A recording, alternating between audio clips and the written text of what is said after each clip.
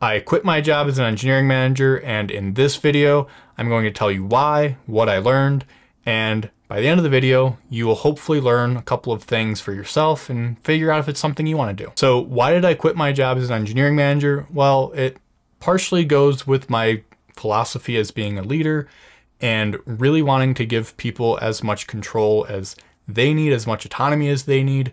And in doing that, as a manager, I gave up something that's pretty important to me, which is control and autonomy.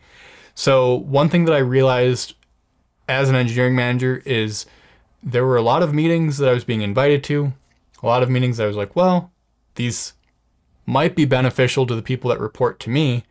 They seem like they might be a waste of time though. But I would go to those meetings anyway, and then I just kind of found that my calendar was just filled with meetings. And yeah, I could have not gone to them, but then there was always that worry in the back of my head of, well, what if I miss something? Most people aren't the best at taking notes for meetings and publishing them out, so sort of like that fear of missing out. So that was part of it. I also gave up control over deliverables. As an engineering manager, I wasn't going to jump in and write a bunch of code and complete features for my direct reports. That wasn't really my job. It was more to enable them to do their best work. And so when I would be asked, hey, when will this project be done? All I could really point to is these are the estimates that we got from our engineers. This is why it's complex. This is why those estimates exist. But outside of that, didn't really have a ton of control. I couldn't say, hey, let's cut this out, because a lot of times the features were already planned out by our product team. And so there were some times where there was a little bit of give and take, but it was pretty minuscule. Like it wasn't like, let's completely cut this out and it'll save us a month of time. Like, didn't really get a chance to have those sorts of conversations. Then another thing that I was really giving up as an engineering manager was that ability to problem solve at a technical level on a daily basis. Yeah, there were times where I was able to chat with my direct reports about solutions that they were thinking through, was able to offer up some thoughts and advice. There were some moments where I would be able to fix some bugs, or if there was a feature that was way past due or was looking like we would need more people, I could jump in and write some code then.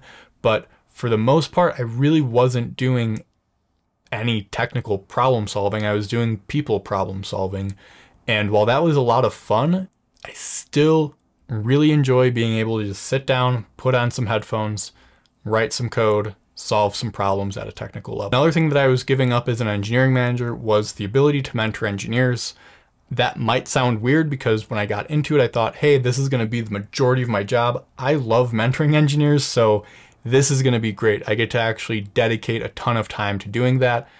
But when I got there, my first week was in a meeting and the team was kind of having a casual conversation, and then I showed up, and then it was no longer a casual conversation because there's a manager in the room.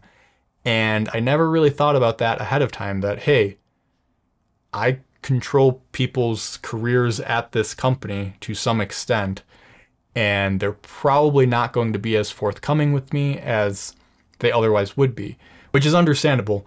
I wouldn't want to tell anyone to just like give blind trust into a manager. Like, it takes a lot of time to build up that trust. And for myself, trying to really figure out like, how do you build up this trust as a people manager as opposed to like a technical leader, that was really difficult to figure out how to do. I'm going to just say I'd never really found that right rhythm for that.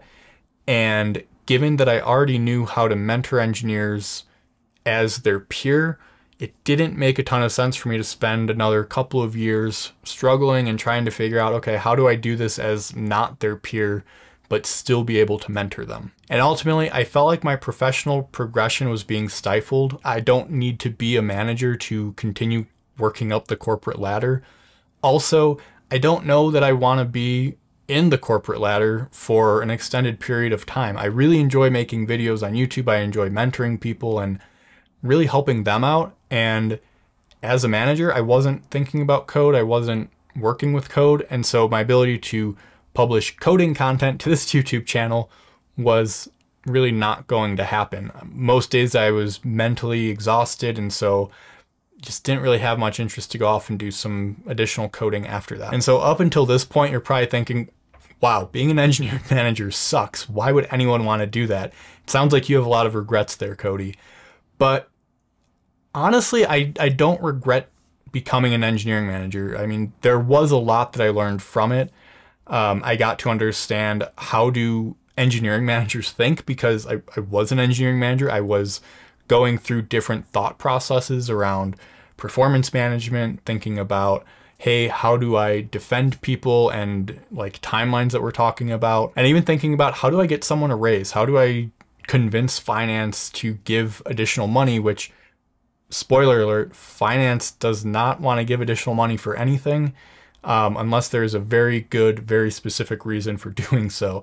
So that was really neat to see. But yeah, so I found that being able to really advocate and help the engineers that reported to me, that was really fulfilling. Getting to the end part of that though, where like everything was working out well, that took a lot of time, and it was oftentimes difficult to see the end of the tunnel. So I found that I would have like one day that was really great, really awesome, but the preceding like month and a half was just miserable at times. Yes, it's something that I think if I stayed as a manager long enough, I would figure out the different reward systems of just knowing like, hey, this isn't going to pay off immediately, and I need to be okay with that. And then also probably don't take on as much work, because there are going to be some days that are just going to be mentally exhausting, and I should probably take care of myself as opposed to trying to take on too much work, end the day feeling mentally exhausted, and then I essentially don't do anything for myself after work. I don't, you know. And so at this point in time, I am now a staff engineer with the same company, being able to solve technical problems, being able to focus on coding the majority of my day. It has been great. I'm really excited to see what the future holds. I'm excited to get back into talking about more technical and coding content on this YouTube channel. I actually have some plans that we'll get into in a future video, so subscribe and make sure that you're available for that. But essentially, I'm hoping to build a product live in front of all of you on YouTube. And so we'll see how that goes. But that is it for this video.